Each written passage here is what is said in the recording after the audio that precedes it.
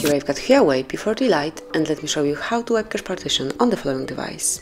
So at first you have to tap on power key and hold it for a while, and then select power off. Confirm that you would like to switch off your phone by tapping on power off icon.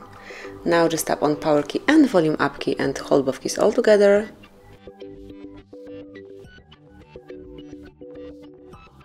And now just leave it once you see Huawei logo.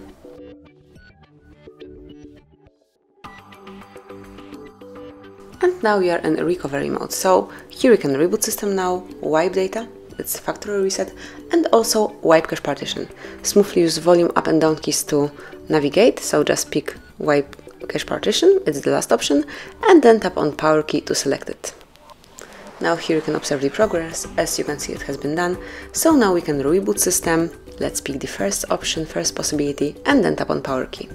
Within a couple of seconds you will be back in the standard mode, so you will be able to use your device as usually.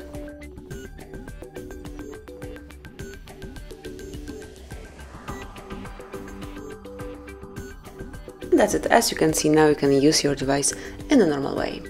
So that would be all, thank you for watching, please subscribe our channel and leave the thumbs up.